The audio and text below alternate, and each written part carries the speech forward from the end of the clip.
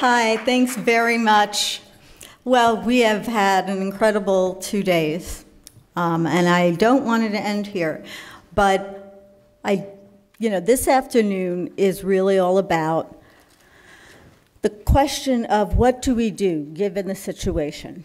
And, we heard from Steve Weiss that one way to make it right, undo the wrongs, is through recognizing the rights of non-human animals and enforcing that in the legal structure.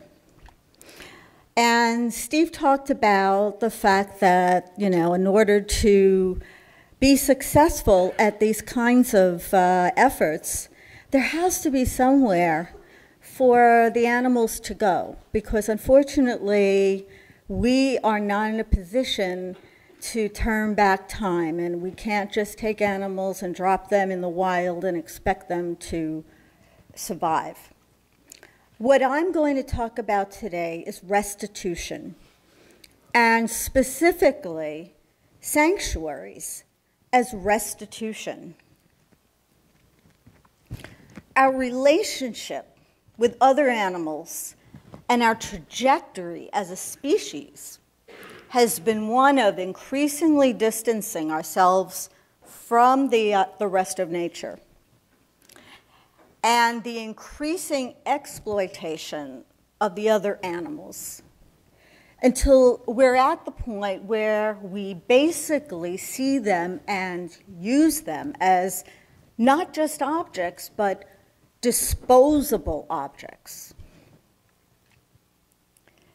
And to illustrate what I see as, sort of this trajectory that our species has been on, if you look on the left, you see the famous March of Human Evolution. And this comes in many forms, but it kind of looks like this, right? You start with a chimpanzee or an ape-like creature, and you start getting more and more upright, until you finally get to us. And as if evolution had a mind and was trying all this time to finally get to us, and then once it did, I made it.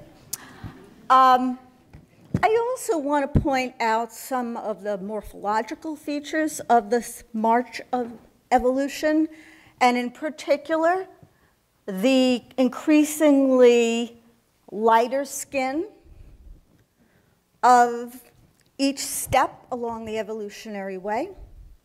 That's not a coincidence, okay? Because you know what?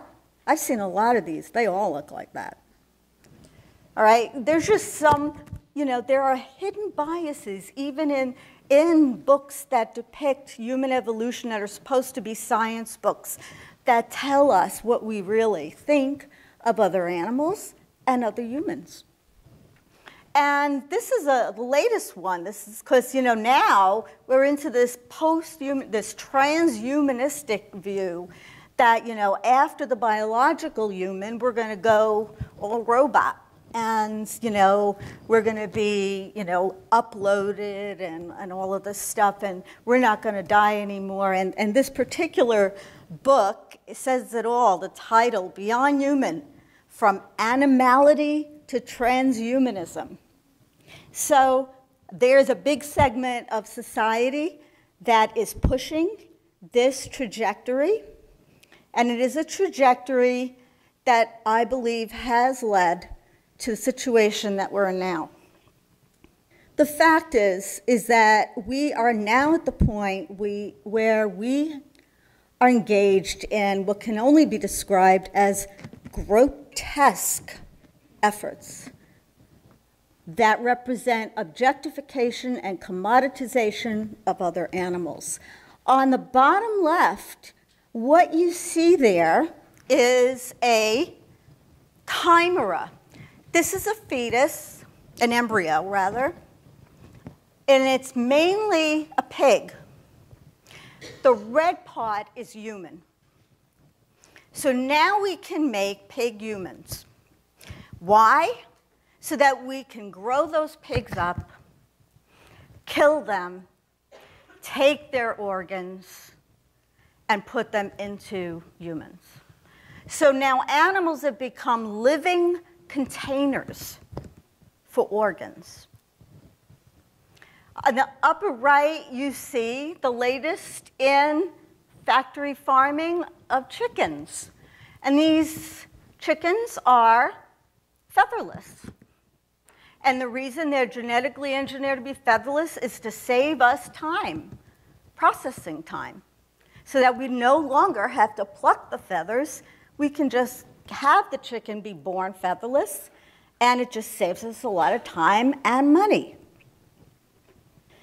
Other animals are disposable.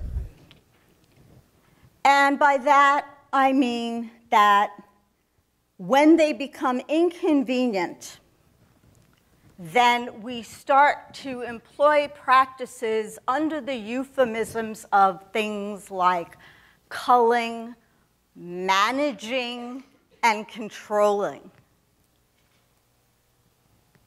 On the bottom left is a Time magazine article about America's pest problem. Deer. There's too many deer. So let's have open hunting season on them. All of a sudden, deer are pests. Another season, they may not be pests. How can the same animal be a pest or not a pest? The label of pest means open season. And on the upper right is something that's probably familiar to all of you, which is a recent photograph from a Danish zoo where they had a young giraffe who was killed. Why was he killed? He wasn't killed because he was terminally ill or he was violent. He was killed because he was surplus. And if you think this only happens in other countries, you're wrong. Here's another recent example. There's now a price on the head of millions of kangaroos. The New South Wales government has declared open season on them and insists its cull quota is sustainable. When you hear the word sustainable, you really have to think about it. It may be sustainable from a numbers point of view, but not from the individual's point of view and the individuals who are going to be shot and killed. Here's a story from just 2 days ago. A zoo in Japan. They killed, they call it culling, they murdered 57 snow monkeys because they weren't pure snow monkeys. They had some invasive macaque genes in them. They thought they were all macaca fuscata, and they turned out to be part macaca mulata. So they killed them. We've been hard at work for decades using numbers-based traditional conservation methods to try to manage, to try to control wild populations. We know now that that is an unmitigated disaster. Here's one example of one of those disasters, the catastrophe that was deemed the sustainable African elephant cull, where years ago there were too many African elephants, and what that translates into, there's too many where there are humans, and so they become pests, they become inconvenient. And so they decided, based upon the numbers, how many could be killed and the population still be sustainable. And the catastrophe that unfolded for the elephants, because of this, is described in Gay Bradshaw's book, Elephants on the Edge, What Animals Teach Us About Humanity. Because lo and behold, it turns out that other animals are not numbers. They're not populations. They're not species. They're individuals. And one elephant is not interchangeable with the other. So it is equivalent to the fact that you have a family of 5 children and a mother, and you take out one of the kids. It's horrible, but the family is going to continue. But if you take out the mother, what's going to happen to those kids? The idea is that there are different roles in society for humans, and the same is true for many other social animals. It's not the same. An elephant isn't just an elephant. And I think this is eloquently stated in one of my favorite quotes from Carl Safina. Population numbers tell you what is at stake. But the real question is, who is at stake? And if we don't take into account who, we're going to have a problem. Here's a graph of human population and the extinction crisis over time. And on this axis, you see time, extinction on the left, population of humans on the right. The purple line is human population in the millions, and that has gone up, obviously, not just steadily, but quite steeply. And you can see the green line is the number of species extinctions, right? So we are in a mass extinction event. Now, how do we respond to this situation? With all due respect to people who are working so hard on welfare, and I work on welfare too, everybody, welfare is extremely important, but do we actually think that more welfare regulations are going to do it? Or larger cages are going to do it? Or more humane ways to kill are going to do it? Or more management of wild populations is going to do it? I see these things as all part of the problem. Because each one of these efforts frames the existence of non-human animals in relation to our own species. Yes, they can have larger cages as long as we can still confine them and eat them. Yes, they should be killed by injection instead of gassing, but that's because there's too many of them, and so on. More welfare regulations. Okay, so monkeys need to have water every few hours, every 6 hours in the laboratory instead of every 8. But we're still going to use them. And so that is the welfare view, that we can use other animals, and we just have to be as nice as we possibly can to them while we're using them. What I'm interested in is what can we do to create a qualitative shift in our relationship with other animals? And I came up with the notion of restitution. Now, restitution is a concept that's been used in many contexts, but not typically used when referring to non-human animals. It's usually referring to when one human group has done wrong to another human group and is trying to give back something that they took from that group. It's the restoration of something lost or stolen to its proper owner. It's recompense for injury or loss. It's the restoration of something to its original state. And I propose that this concept of restitution is a very powerful way to look at how we might relate to the other animals given everything we've taken from them. And I'm going to talk about one specific form of that, and that is sanctuary. And we touched upon this in the last talk. I'm going to say a lot more about it. What is a sanctuary? Well, you're not going to develop a sanctuary unless you think that the well-being of individuals is important. Because no one is going to save a species or a population by setting up a sanctuary. But what you are going to do is two things. You're going to make life better for certain individuals who have had their life negatively impacted by our species.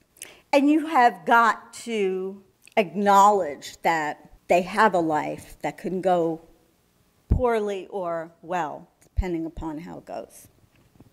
And I use this definition of sanctuary from the Performing Animal Welfare Society. PAWS is an elephant sanctuary up in California. Their work is stunning, beautiful, and they've taken in not just elephants, but many, many other animals rescued from circuses and roadside zoos and so forth. And so this is their definition of what a real sanctuary is. First of all, a wildlife sanctuary is a place of refuge where abused, injured, and abandoned captive wildlife may live in peace and dignity for the remainder of their lives. So sanctuaries aren't the same as rescue operations, rescue and rehab and release operations necessarily. In sanctuaries, you don't breed. So if you ever go somewhere and they call themselves the Wildcat Sanctuary and they're breeding the animals, it's not a sanctuary, it's a zoo dressed up like a sanctuary. The last thing you want to do is make more individuals in captivity. And there should be no exploitation for commercial purposes. Again, if you go somewhere and they say you can take a picture with the tiger, it is not a sanctuary, it is a zoo. A true sanctuary respects the integrity of individual animals, providing safe, healthy, and secure refuge in enclosures, and yes, it is still captivity, specifically designed for the unique animal which it supports. But the key here is that in a sanctuary, it's all about the animals. The well-being of the residents is the priority. It is not about the visitor experience. It is not about anything else. It is about those individuals and what you can do to give back to them as much as possible of what has been taken from them by the entertainment industry. Sanctuaries require two shifts in our perspectives. One, acknowledging that the quality of one's life matters to other animals. Acknowledging that they are someone, not something. A population or a species is a thing.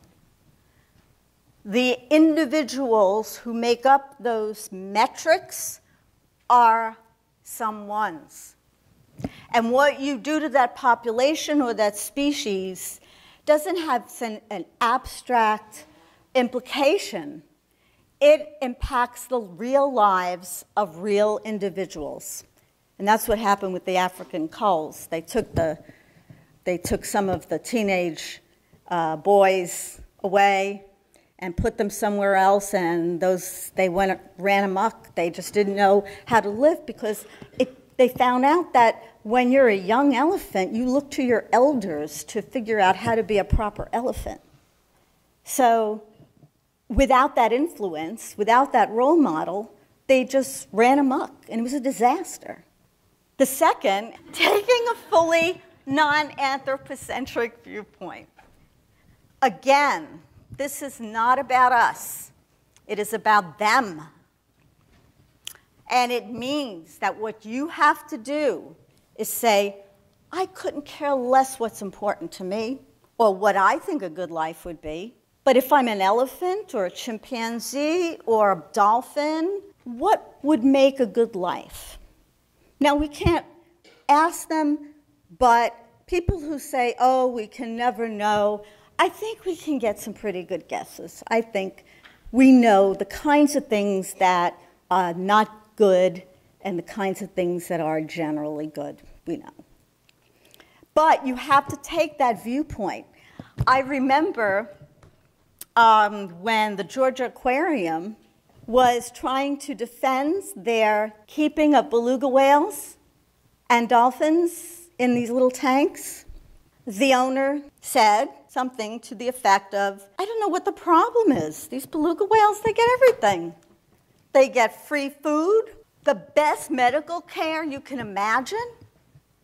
What do they want?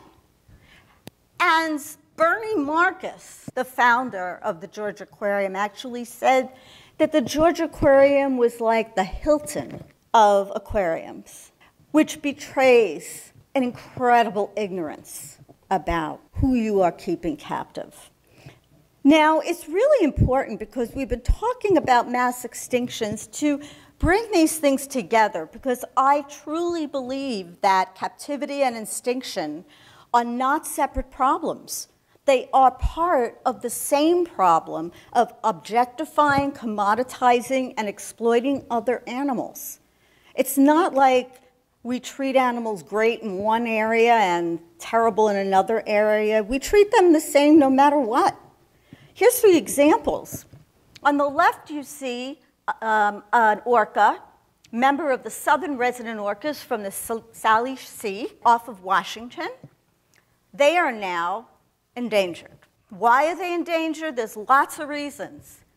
Lack of food, boat noise, but they have also not yet recovered from the captures for marine parks in the 60s and 70s. It had such an impact upon that population, they just couldn't get a foothold. So now they're facing no food, boat traffic, and they're going down.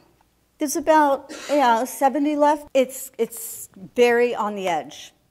Asian elephants, endangered. Why? Habitat loss, human-elephant conflict. And believe me, when there's human-elephant conflict, the elephant loses. And chimpanzees, our closest cousins, endangered. Why? Habitat loss, poaching for meat, and captures for the pet and display industry. So the common thread there is that all of these members of these species are endangered, not just for reasons that have to do with traditional habitat loss and so forth and human, quote, human-animal conflict. They are also taken for captivity. So it's all part of the same process.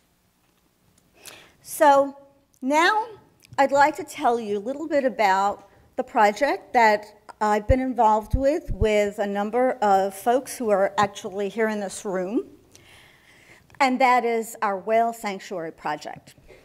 Now, we know that there's sanctuaries for many kinds of animals. There are many elephant sanctuaries. There are many chimpanzee sanctuaries, including one up here in northern Georgia. And there are even sanctuaries for marine mammals. But there are none for dolphins and whales. But that is about to change. First thing I want to talk about is the fact that we are not the only ones. A couple of years ago, the National Aquarium in Baltimore announced that they were taking the dolphins that they hold on display, taking them out of the shows, and are building a sanctuary for them where they can transport them to a life that goes from that's actually the Georgia Aquarium, and that, to that, okay? So they are looking now for a sanctuary site somewhere in Florida or the Bahamas where these warm water dolphins, I think they have 8 dolphins, can be transported and can live their life with much more dignity than they currently have. We are focusing on a couple of other species of marine mammals, orcas and belugas. Why? Because orcas suffer the worst well-being and the highest mortality of all cetaceans in captivity. Does anybody know who this is? Lolita. Take a look at her tank. She's been in that tank for decades, all alone from the point of view of having no other orcas. But once in a while, they throw a blow-up doll of an orca in there. She does shows several times a day with people jumping on her and standing on her, and she's almost blind now from all the chlorine and all of the stuff in the water. She's in her 40s, and there's really nothing to say about this. Belugas are a very close second in terms of mortality and poor well-being. So here are some of the things that happen to orcas and belugas in concrete tanks. Poor physiological conditioning and physical problems, diseases related to mental stress, immune system dysfunction, behavioral stereotypies, meaning repetitive, nonsensical behaviors, hyperaggression, poor parenting skills, right? If you grow up in a closet, you're not going to know how to be a parent, especially if you're a socially complex member of a socially complex species. And so guess what? Your kids are going to die, and that's what happens. That happened left and right in the George Aquarium, where Maris, the beluga, lost 2 kids, and then she died. Do we know why? No. Increased mortality rates, lowered survivorship, significantly shorter lifespan. This amounts to a lack of thriving. This is very much like, what happened to orphan babies in Russia when there were no parents around, and they had a lot of babies, infants, and they put them in cribs, and they fed them, and they were dying left and right because they could not thrive under those conditions. Humans cannot thrive just on being fed. We need other things, social input, affection, other things. Those infants were dying because of lack of thriving, and the infant dolphins and whales in captivity are dying for the same exact reasons. So here we are, the Whale Sanctuary Project. Our mission is to establish a permanent seaside sanctuary where orcas and belugas can live in an environment that maximizes well-being and autonomy and is as close as possible to their natural habitat. And so you see that the concepts there is of a permanent seaside sanctuary where we're not saying that we can give them back everything we took from them. We cannot. But we can get as close as possible. And I submit that part of restitution is trying to get as close as possible. You may not get there, but you have to try. So here's our concept. We're going to create a cold water natural environment for about 5 to 8 individuals. We will do rescue and rehab of wild individuals. We want to have a global reach. We want this to be internationally known as a model for how we might begin to relate to these animals. We will offer world-class veterinary and scientific practices, authentic public education and outreach. And we're going to have a visitor center, and we're going to do that in a way that respects the autonomy, the privacy, the dignity of the residents. And we are actually going to offer something that no zoo or aquarium can offer: authenticity. Authenticity in what we say to the public. Because when you go to SeaWorld or you go to a zoo, they are invested in making sure that you feel good about being there. That you go away thinking you've done good, you're a good person, the animals are happy. And so in order to do that, they have to lie to you. We won't have to do that. We'll be able to tell people that come to visit why these animals are there, who they are, and why they really should be in nature instead of where they are. So we have nothing to hide, and that, I think, is key to our ability to shift this relationship from one of exploitation of these animals to one of authenticity, transparency, and respect. And again, we are going to share all of our information. This is just a very high-level concept drawing of what we're going to do. It makes it look like we're just going to go into any cove and throw a volleyball net across it. It's not going to be that easy.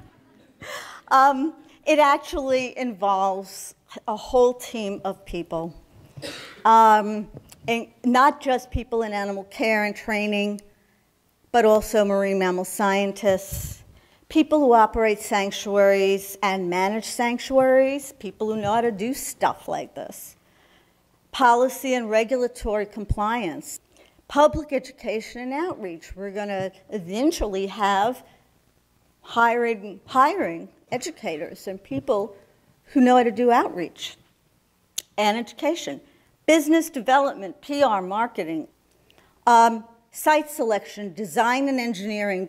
We will have an on-site visitor center.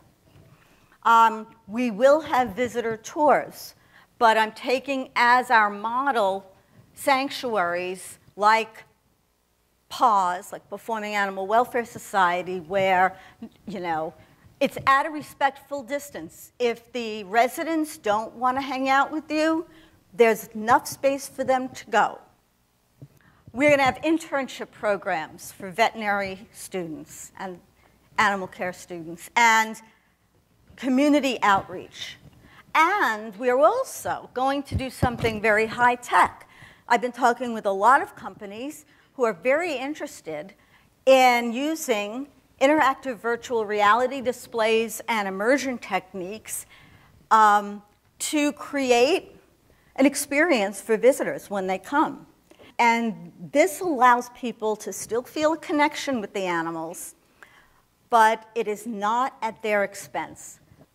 Where are we looking? We're looking in Nova Scotia and Maine on the East Coast, British Columbia and Washington on the West Coast.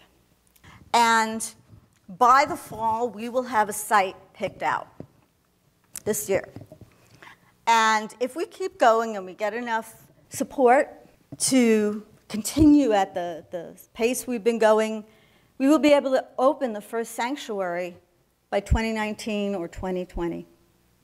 So what I see the sanctuary as an opportunity to do some of the things that were talked about by the folks that Michael mentioned, you know, this idea of giving back, of doing whatever we can to give back what we took. We are not the only project or organization that are making these shifts. The Non-Human Rights Project is certainly one of them. There's a Compassionate Conservation organization that's doing that, the Someone Not Something Project, the fact that we've gotten rid of elephants in circuses, the National Institutes of Health decision to take chimpanzees off the table in terms of invasive research, the no-kill movement, and a project that I spoke at NYU called Seeing Seafood as Animals, because when you hear the word seafood, you don't even see animals or individuals. You see this abstract term that means something in Red Lobster or something, but what they were trying to get at is let's have a conversation about the fact that being a fish is being an animal. So I'm just going to thank you, and we'll look forward to talking about this further. Thank you.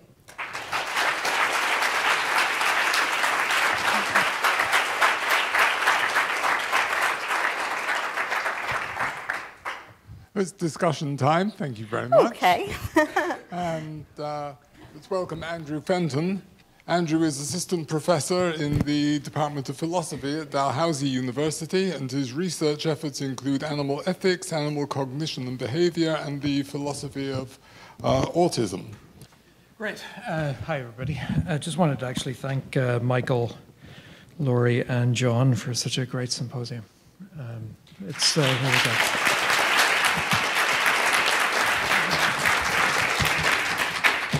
And thanks for everybody being here. It's actually really nice to be in a room with like minds, even with all our diversity. So let's chat. Okay. So here's one of the things that I worry about sanctuaries, and it doesn't. And thank you to everybody working in sanctuaries, including what you're doing with the whale sanctuary, and that has to do with funding. So. There's many ways to frame sanctuaries. So you can do it in terms of, as you say, restitution. I think Karen Emmerman is recommending that we do it in moral repair, and I'll get back to that in a second just to ask you about that. We could do it in terms of societal debt, because for orcas, these animals are used in entertainment, quasi-education, and we have robbed them of a lot, and so there's a sense of societal debt. Because I myself worry that too many sanctuaries depend on donations, when in fact I think we should be taking it quite seriously as a society, that we should be providing the funds for these sanctuaries. And so there's my first talking point with you is funding. I haven't heard a lot of discussion about this, and I think there could be a fairly simple argument put forward, including on the basis of societal debt, that we as a society owe these animals a chance to live out the rest of their life in the way that you and others are envisioning, and we should pay for it. I agree. I mean, seriously, yeah, we should. And in the spirit of restitution, when one group of people has wronged another group of people, everybody pays up. And yes, we've used these animals for entertainment, ruined their lives, and each one of us, all of us, really should be paying back to them. Now, in an ideal world, we would all have the kind of sensibility that would allow that to happen. But unfortunately, there are still people who are going to these venues to see people riding on top of orcas and going to dolphin shows and riding on dolphins because they think it's going to cure autism and this, that, and the other thing. So as long as there are a significant number of people who think that way, the road to getting societal restitution for these animals is a long road to hoe. But the issue of funding is critically important, because when you have a sanctuary, you're taking on a tremendous responsibility. And yes, most sanctuaries are nonprofit. They rely upon donations. And they're constantly working on donations to be sustainable. You know, before we take the first individual in, recognizing we may have to care for that individual for 10, 20, 30 years, right? We better have a lot of the money up front, because once they're there, they're there. And you are responsible, and you better be able to take care of them. So here's Karen Emmerman's worries about moral repair versus restitution. I don't think this is at all a criticism of what you're doing here, and I think here's the change of gaze. So with restitution, there is a sense, as you say, because of the meaning of the term, that we make efforts to give back what we've taken. But part of the problem, and this would be true of elephants, it's true of chimpanzees, it would be true of macaques, it would be true of course of orcas and dolphins, is with intensely social animals. That is, animals where if they don't get the appropriate social environment, they do not develop well. They do not develop as complete beings, much like humans. We can't give back what we've taken from them. I mean, there is no way to artificially induce an environment where they could then regain what they've lost, because they'll never know what they lost because they lost it. We might be aware of what they lost, although only in a shadow, because we're still getting to know these animals. And so and that includes elephants and chimpanzees and macaques. And so for Karen Emmerman, she favors moral repair because it changes the gaze. It's an acknowledgement that we can't give them back what we've taken, but it's also an acknowledgement and an aspiration to heal. And so heal our relationships with them, heal the animals that have suffered. And so there's the rehabilitation aspect, but it changes the gaze, right? So it's, I mean, if you think of, you know, a visitor center where they come and you're talking to children or families about the whales, this change of gaze means that it's not about giving back because we can. It's about repairing what we can of what we've damaged while acknowledging that they'll never have what we have robbed them of. That's really well put, and I completely agree. Yeah, we can never give back to them what we have taken from them, just like we're never going to give back to any of the non-human animals what we've taken from them anywhere. It's just not going to happen. Yeah. And some of it is irreparable. I like the way you put it, and I would totally agree with that concept. Okay. Here's something else that comes out of Emmerman's work, so I'll throw that out because I want to get back to the anthropocentrism at some point, because it's a really important concept, and I like what you're doing with it. So there's three concerns that she has about sanctuaries, and she says this in full sympathy with sanctuaries. I don't think any right-minded person could be anything but sympathetic and on side about sanctuaries. But she's worried about the nature of confinement that has come up, and what you were acknowledging and of course I don't know. We've been a supporter of Fauna Foundation since the mid-90s when they really got their chimpanzees from Lenza. But they're well aware that these animals are behind fences and bars and always will be. Yeah. There's the issues of boredom and enrichment. And then there's finally issues around expression of natural activities like reproduction, right? So having families, being parents. And so just, what do you think? Yeah, I mean, I think that you've touched upon some of the ways that we cannot recreate a natural life in a sanctuary. And that's all part of the picture of the fact that we cannot completely give them back everything that was taken from them. In the case of social animals, right, like elephants, orcas, chimpanzees, you're going to try to do your best to get as close as possible to something resembling social interaction. It will never be like it should be in the wild. There's no way to recreate that. Yeah. So I think that while those things are true about sanctuaries, we also have to keep in mind that the difference between, for instance, a sanctuary and where those animals are coming from, laboratories, roadside zoos, concrete tanks, there's a universe of difference there. And they're going from one place where the animal, those individuals, are not the priority. Selling tickets is the priority.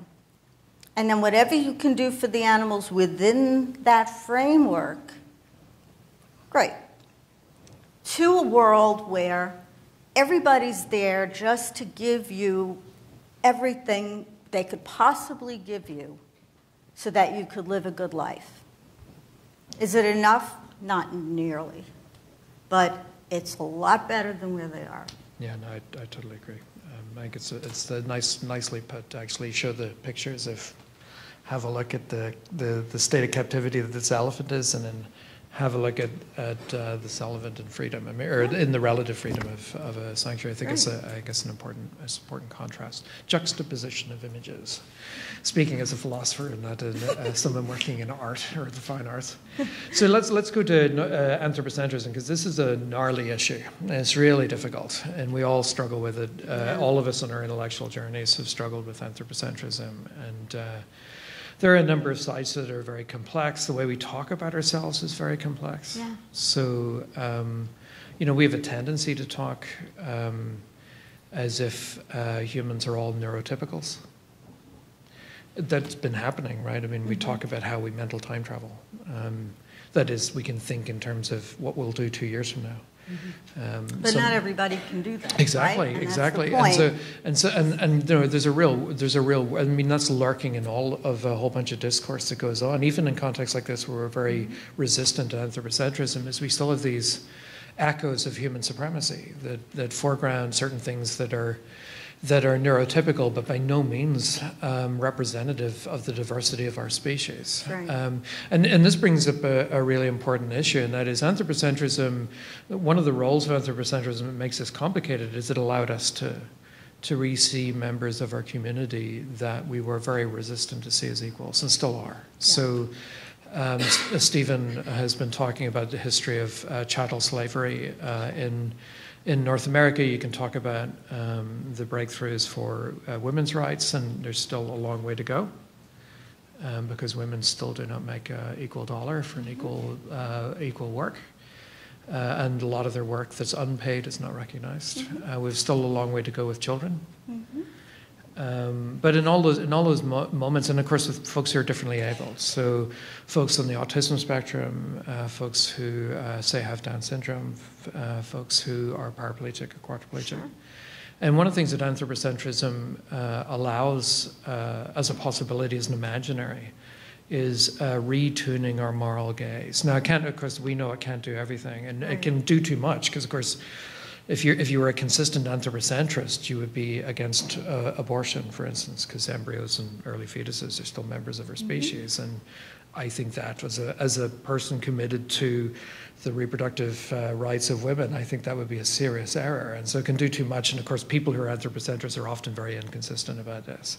But this balancing a lot of different things. But it allows for this re-seeing. And so as we move to a non-anthropocentric lens, I can imagine people that I write about or interact with who are, say, on the autism spectrum, very worried about, these are very vulnerable populations where their status in our communities is still in transition. Well, and so how do we actually embrace a non-anthropocentrism without losing those hard-won victories? And particularly given that we're still in transition, this is really... Sure. And everything you're saying is correct. I mean, this is all part of the same thing. I don't think, though, that adopting a non-anthropocentric stance means abandoning the stance of other human beings. I mean, I think what I'm talking about is something very almost practical and applied, meaning that if I'm going to be building a sanctuary for beluga whales or orcas, I have to think like an orca or beluga whale. And so that means that the things that I or other people might think would be wonderful ways to, I mean, none of that applies.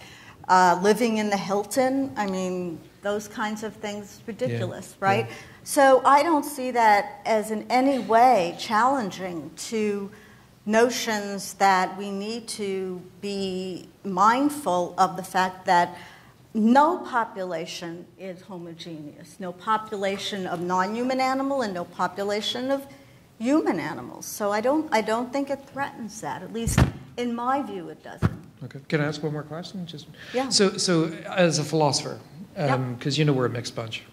We're a conservative bunch, if folks haven't noticed that. It's not so much here. I don't mean that as a disparaging comment about any philosophers here, but we are as a community fairly conservative. And so there's a question of how can we be more helpful as philosophers who see ourselves as scholar activists or scholar advocates, because moral philosophy is a very gnarly space to work, and we tend to gravitate towards metrics in ethical analysis that continue to favor humans. And this will be true in Tom Reagan's work, this will be true in Peter Singer's work, because it's very easy to say, well, listen, if you're doing a harm analysis, when there's conflicting interests, of course we can harm ourselves more than them, because think of how we metacognize. Think of think of the ways that we can nest thoughts about ourselves and the harm that would be done if we harm ourselves. And so it looks very suspiciously like we consistently gravitate towards cooking the books in one form or another.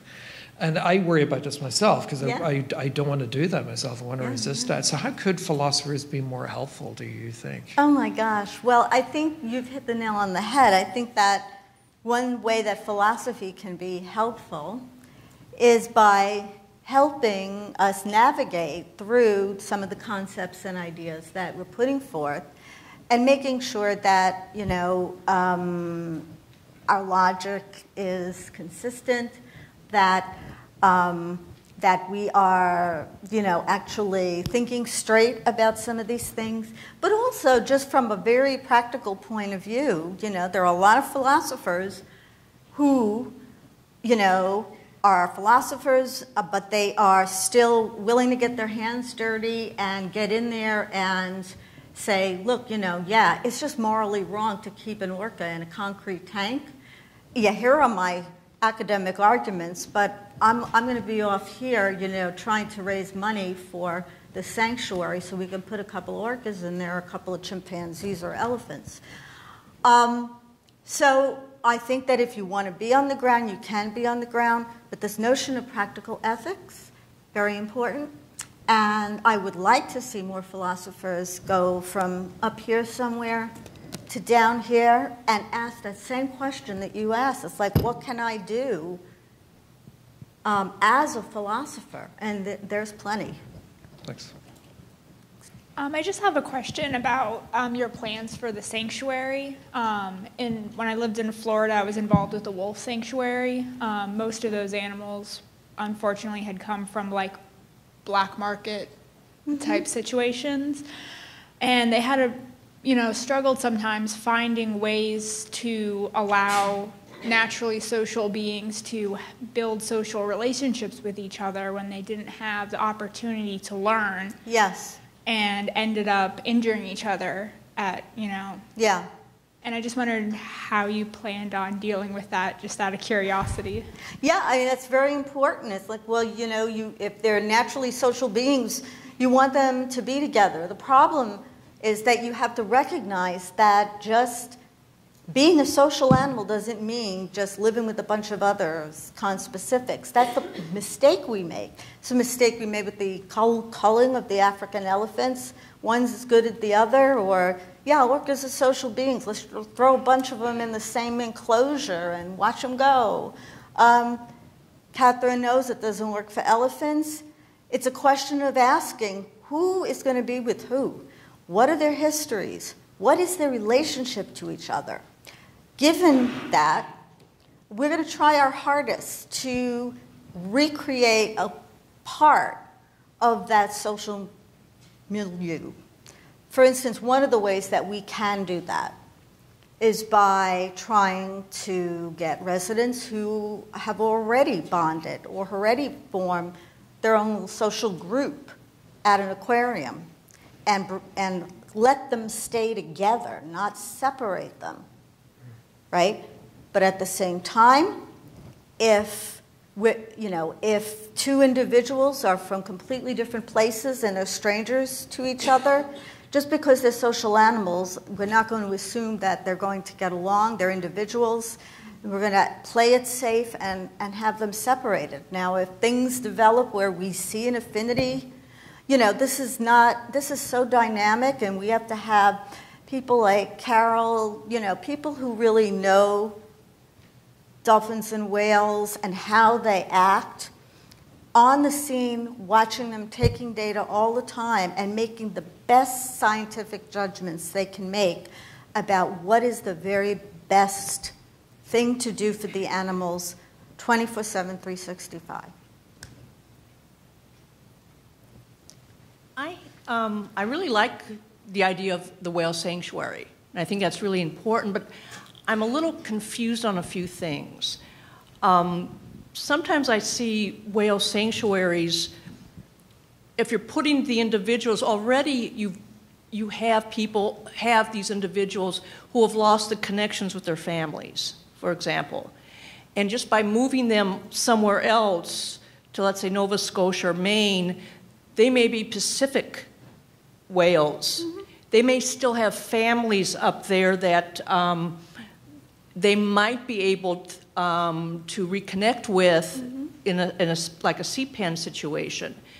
And like Springer, I'm sure you know Yes, Springer, yes. who was a lost orca, who, because they know who the matriline was, that they kept him in rehabbed her, kept her in a sea pen, reintroduced them with the families as they naturally passed, released her. She's now back with her family and has produced 2 calves in the wild. Yes.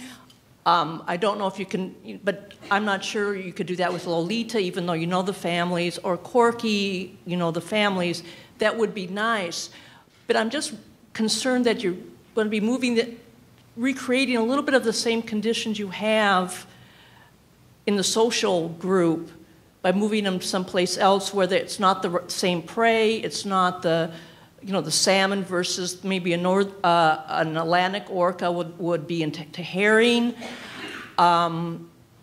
Why aren't you there's another scope of maybe doing these kind of sea pens like Springer in the BC area for some of those whales?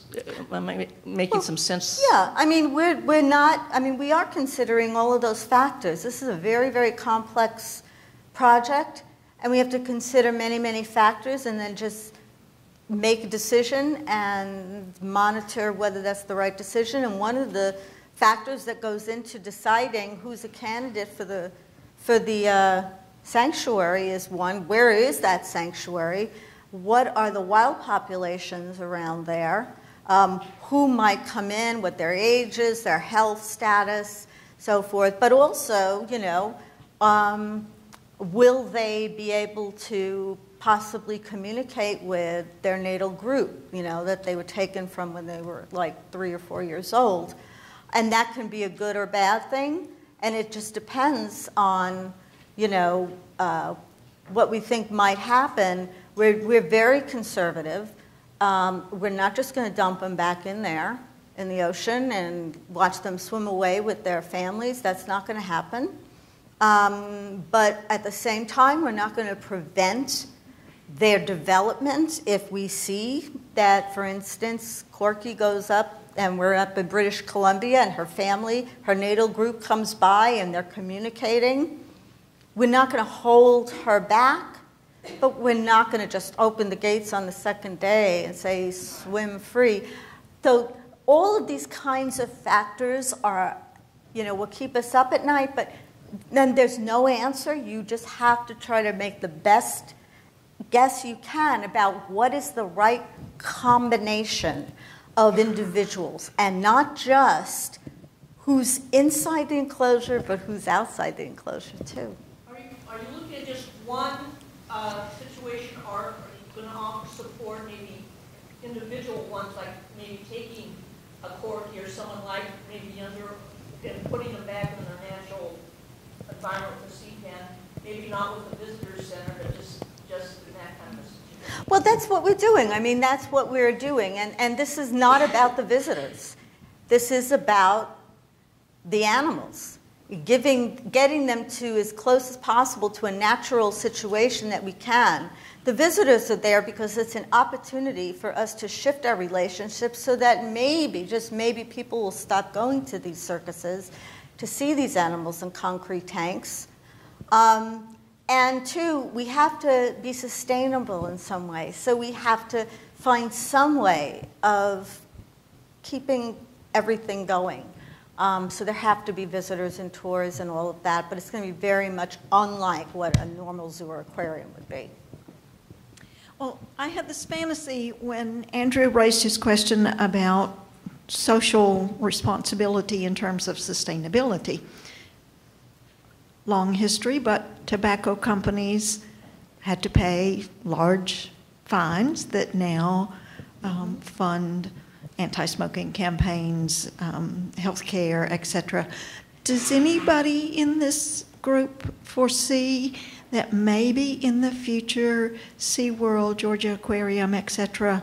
might be fined to support such things as your wonderful project? Thank you, and I'm glad you mentioned that because our project is not about closing down SeaWorld or the Georgia Aquarium or anything. Our project is about building a sanctuary.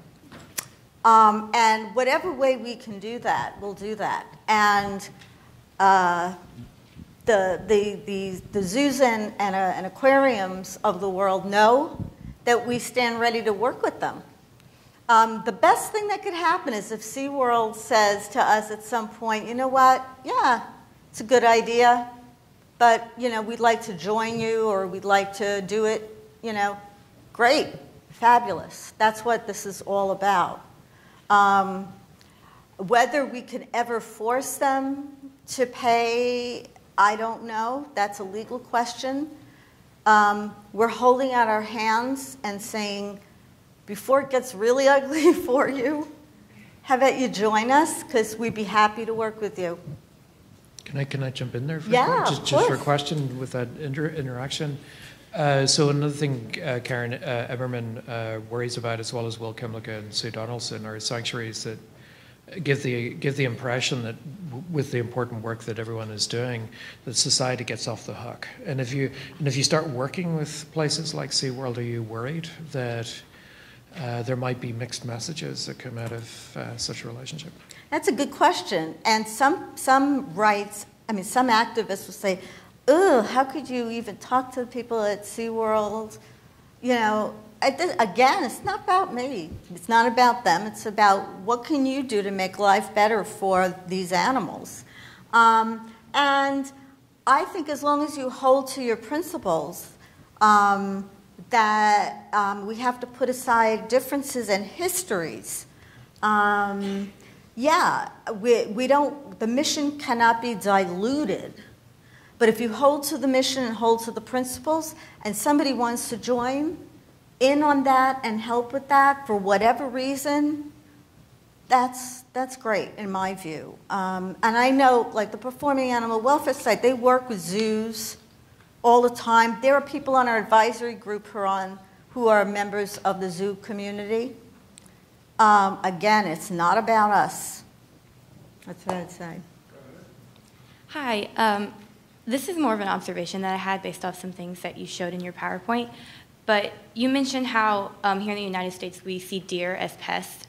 And I mean, in another part of the world, we're also seeing in Australia how the kangaroos are pests. I mean, they're being hunted, killed, hit with cars, even eaten. Mm-hmm. And so it's a matter of fact of how humans are viewing these overpopulated species as pests, when in reality we seem to be the biggest pests of all, invading into their territory, is what I'm noticing. And it's come to a controversy that we really only seem to want to help certain populations of species once they hit the term endangered or threatened. And it seems to be an issue that we should really start before the problem arises rather than when it already happens. Yeah. But even when they back up from being endangered, like the Florida manatees, they backed up and they called them threatened. Yeah. The boater, people who go out on boats and stuff already want to start changing the policies that were made to protect the manatees by changing the boating speed limits and increasing it, and that way to make a more tourist area too, by like allowing people to swim in areas where manatees had gathered. Yeah, I get your point. I mean, John, Shaki, and I were talking about this in the car the other day, how we think we are so smart and we have these, quote, big frontal lobes and we can think ahead, but in fact, that's really not the case. We wait till everything gets to be a crisis, and then we run around saying, oh my God, what are we going to do? But by then it's too late, and we're losing species because of that. It's the same thing as, when nobody puts in another traffic light until somebody has an accident and is killed, right? That's what we do. That's our psychology. I wish I could say that it was different. I don't think it is. Okay, so I just wanted to make a comment and then ask a question. I appreciated your wince at the term sustainability, because I've noticed the use of that term being used to equivocate between being environmentally sustainable and being economically sustainable. Mm-hmm. And yes. Of course, environmental sustainability does not treat animals as individuals, right? It always treats them as fungible, right? The conservation ecology stuff. And so you find people using the term sustainability as a kind of a moral honorific, right? We're sustainable. But when you actually push it at all, they actually mean economically sustainable, which means they're just commercially exploiting whatever they're doing. And so it's a kind of fascinating rhetorical maneuver that's happening in a lot of discussions around these kinds of things. So I appreciated your wince with the term sustainable. The question I have is about the transformation of zoos. And so do you think there is a possibility, because the conceptualization, the self-conceptualization of zoos has changed over the last 100 years from being, kind of freak show type colonial things to being these educational things, to being these conservation things. And if there's a kind of infrastructure in a lot of zoo spaces that could be used for sanctuaries, do you think there's a possibility for transformation? Or is it just too poisonous? I think that's an excellent question. First of all, I would disagree with the notion that zoos have sort of transformed themselves over and over the past 100 years. What they've done is change their patina, the sign that they put up. So everybody's interested in entertainment. We're an entertainment facility. Everyone's interested in conservation. We do conservation. Everyone's interested in education, we educate. But that has all been a very superficial type of almost signage change. They're fundamentally entertainment facilities, and that's what they are at rock bottom. Now, with that said, I think that there are many people in the zoo industry and aquarium industry who get that their days are numbered, and they are trying to make a transformation, a real transformation. Part of that is giving up animals that they know they can't take care of in that environment. Like Ron Kagan of the Detroit Zoo, the CEO of the Detroit Zoo, he's on our advisory board. He saw that elephants cannot thrive in the kinds of environment that you can give them in a zoo. He sent them to sanctuary, okay? Now, what happened? He got punished for that, and they took away their accreditation. And so these are the contingencies in the zoo. But he's back, and he's determined to move into a sanctuary model. And there are many people in the zoo and aquarium industry who are determined to do that. And I think if they are authentically really interested in doing that, we need to help them do that. So I would take them at their word. And the way that they can show that they're authentically interested in doing that is by doing the right thing by the animals. Can I jump into that as well, just to follow up on that quickly? So just to get your perspective on what you were saying about zoos before and connecting it to that. So in their conservation mandate or image? Right. Brand. I would say image. Brand, yeah. This is the backdrop for genetic selection and culling of surplus animals. Yes. And of course, this was what was happening with the Japanese zoo with the killing of the 57 snow monkeys, because they do it in terms of genetic purity, right? How do you have a conversation with zoos as we ask them to re-envision their space as sanctuary, to abandon? Because what we know, Letitia and I know from our conversations with some of the zoo people in Toronto, they're very, very sensitive about losing control of their populations. Of course. So it's very difficult balancing act. It's kind of like tough love, right? You have to stick to your principles. You have to tell it like it is. They know that you know that they know that you know that this is not right. Everybody knows what's going on here, right? At the same time, you stick to that, but you have to remain open to, you have to keep the communication open, because once you close it, it's closed forever. And a lot of activists, I think, do things that so alienate zoos and aquariums that there's no way that these places are ever going to budge. In fact, just for spite, they're never going to give up their animals because they've been so antagonized. So, one, you have to stick to your principles because they know that you don't want to see these animals in concrete tanks.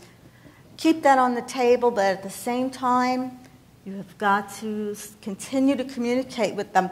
So I just have to say this one thing. I was invited to give a talk for the AZA. Oh my God.